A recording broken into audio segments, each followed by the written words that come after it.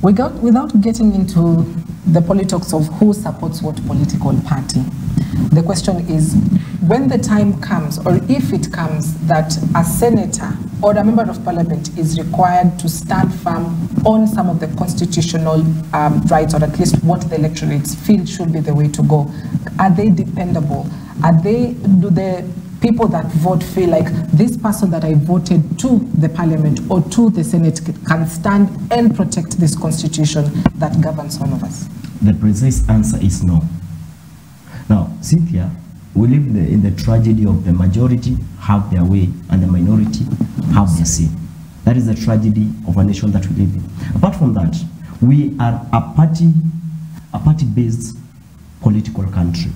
So if a party issues a specific direction, I don't see any senator who would stand and say, you see, the party has issued this direction, I would stand here and say no.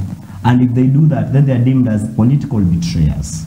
They are deemed as political betrayers. So they are caught up in a dilemma between pleasing the common mwananchi who voted for them and pleasing the party that now took them where they are. That's why I'm saying, that question depends on the direction of the political party. That is what majorly depends on. We have the chief whip who must whip his members to follow a specific direction. But we've seen, let's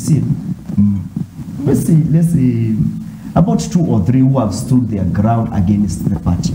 So dependability is there, but on a few of them.